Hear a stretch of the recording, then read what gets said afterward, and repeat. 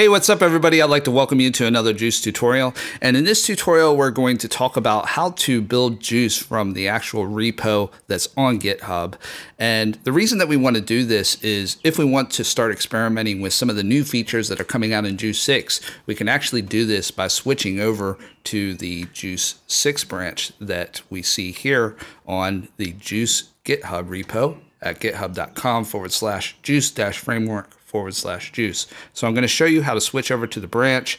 I'm also going to show you a few things that that caught me out a little bit and had me stuck for a second. But one of the things I found out was that I did not read the README correctly. So one of the big things to know is you have to read the README in order to actually build these things correctly. So before we get started, if you like tutorials like this and you want to see more of them, be sure to support us on patreon.com/theaudioprogrammer. And we also have a free audio development community. And if you'd like to join and link up and network with other audio developers and help each other solve problems and discuss all things audio programming, you can join us on theaudioprogrammer.com/community. And so we will get started. So the first thing that we want to do is we want to actually clone the JUCE GitHub repo link. So we can do that just by clicking on this arrow, and we will just copy this link here. And I'm going to go a little bit slower for people that are just starting out and may not be as familiar with command line and repos and these sort of concepts. So for more experienced developers, please bear with us as we go a little bit slowly for people that are looking to keep up. So now we are in our command line, and the first thing that we want to do is we would like to go to our applications folder. So this may be a little bit different if you're on a Windows or if you're using Linux, but this is how you do it on OS X. And what we need to do is we need to get into this directory. So we will do the command CD, which is change directory. And then we will just go into our applications folder. Actually, I need to go here, and then here's our applications folder. And you can actually just take this and drag it like so, and then press enter. And now we are inside our applications folder in our command line. Okay, so now I think I need to copy this again. So we will just copy this. And now what I'm going to do is I'm in the applications folder, and now I'm going to clone this repo into the applications folder. So what I could do is the command git clone, and then I will just paste this link and hit enter. And now we see there's this new JUCE folder that's in there. Okay, so at the moment, I don't even have JUCE on my computer. I'm actually just cloning this. I've actually deleted JUCE, and now I'm just cloning this from new. And you see that we're now cloning the repo. And also I have some tutorials on how to use the command line basics. Those are on my YouTube page. I can't remember what the links are. I'll actually just link you to them. Should be in the top right-hand corner of this tutorial, and I'll put a little card there where you can actually click on that if you're curious about some of these command line basics. So currently we're receiving everything, and here we are. We should be done momentarily, and then here we are. So now it's done cloning the repo, and if we click into the JUCE folder, what we'll see is that unlike when you actually download JUCE from the website, there's actually no ProJuicer in this directory. So normally there would be the ProJuicer and I believe the demo runner in this directory, and we don't see it. Okay, so the ProJuicer, we actually have it in extras. So if we go to extras, and if we go to ProJuicer, and then into builds, and all of this is in the README, by the way, and then into Mac OS X. And then, oh, did I miss something? Oh yeah. So what we need to do is we need to build this. Okay. So what we'll see. So let me show you something that that I did. Is I actually used the ProJuicer, and that can give you an error. Okay. I'm not going to go through the whole thing with you. I'll do that when I switch branches, but essentially what the README will tell you, if you read the README, is that you actually need to build it from the Xcode project rather than from the producer.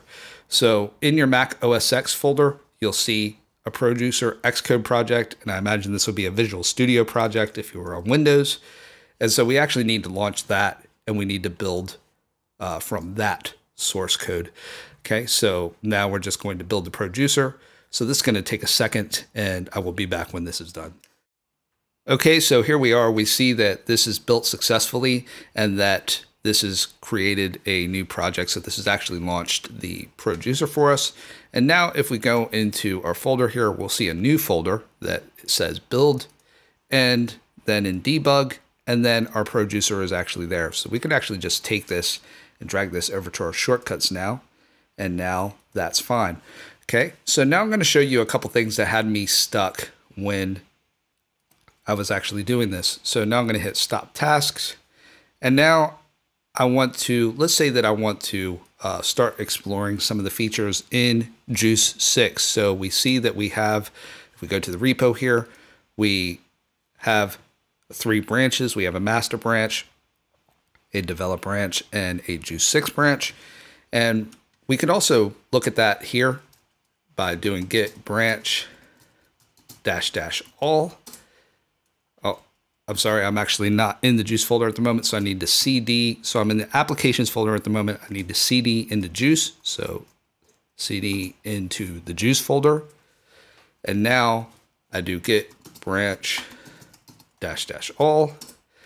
And now we see that this shows us all of our branches at the moment. And we see that we're, if we try to switch branches at the moment, we're not going to be able to, because it has, we've changed the actual JUCE, the actual branch. So I'm just going to reset this by doing git reset -- hard like this. And then if I do git branch -- all, so we see we have our JUCE 6 branch. And then what I could do is if I want to switch over to explore JUCE 6, what I could do is git checkout JUCE 6. And now we see that we've switched over to the new branch JUCE 6. And now what we'll do, one of the first things that we could do is we could just, let's just try to do something from the producer. So we have our producer, and now let's just create a new project. So I'll just call this new project 5, and I'll create it. And then we will just open it up in IDE as usual. And now we will just try to build it, and let's see what happens. So we see that we get this, this error that says this project was saved using an outdated version of the producer. And so now we have a problem in that we have generated, we are on the JUCE 6 branch, but we're using the JUCE 5 producer.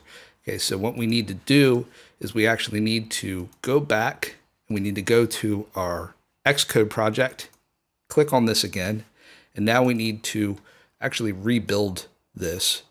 Okay, so this is going to take a second, and I'm going to show you another thing that caught me out the very first time that I was doing this. Okay, so we see that we got a build succeeded here, but one thing that you'll notice if you're looking very carefully is you'll see down here in our console, we have another instance is running, and then it says quitting, shut down. So if you see this, what this means is that you're actually running the producer. So the old version of the producer is actually still running. And what we need to do is we actually need to quit out of that in order for us to be able to build the new version properly. So let's just click it again and see now we don't get that dialog anymore. And now here we are, and we see that the JUCE 6 project builder actually looks a little bit different than the JUCE 5. And so we have this updated look here. And what we can do is we'll just do, we'll save a new project. We'll just call this 6. We'll do create project. Then it asks you to save it somewhere, and we'll save it to the desktop. And then I'll just quit out of the producer here. And so this should open up our IDE. Oh, actually, I think I quit it before it actually opened up our new project, but that's okay. Doesn't matter. But now, so now, okay, let's say that we have our new producer. So this is the JUCE 6 producer. And now we've experimented with some features and we've done some messing around. And now we want to go back to JUCE 5, to our master branch, where we have, let's say, a number of projects that we were working on that are our actual industry projects. So now what we could do is we could do git checkout master. And so we go back to the master branch.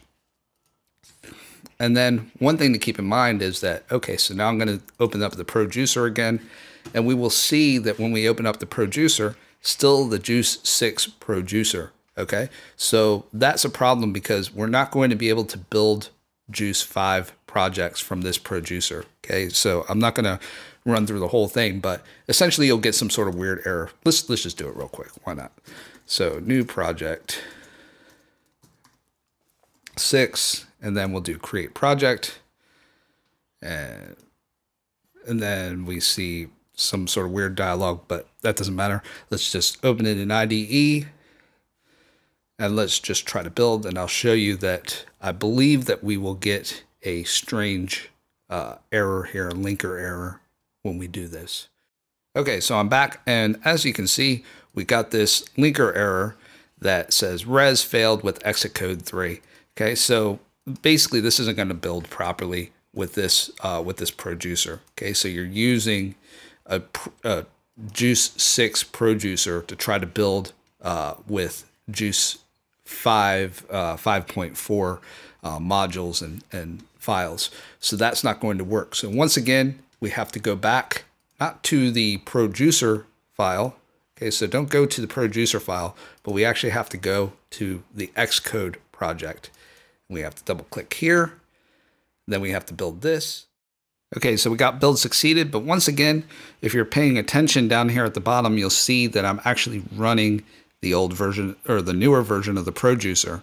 So because of that, it won't let me overwrite that producer, and it says another instance is running, quitting, shut down. So what we need to do is we need to quit out of that producer in order to be actually overwrite it with the correct version. And now we have the correct version. Okay, so what are the main points of this? One is that when you're using a different branch of JUCE, that what you'll need to do is you'll need to use the Xcode project to actually build the correct version of the producer. Point number 2 would be that you will not have the producer in the JUCE folder like if you downloaded it from the JUCE website. So you will actually need to build that yourself and then just save it as a shortcut, just drag it over here.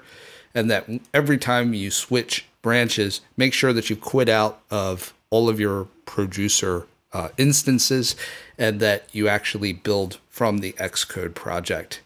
And I guess lesson 4, which is the most important lesson, is read the README. Okay, so that is so important, or else you'll be bound to have problems.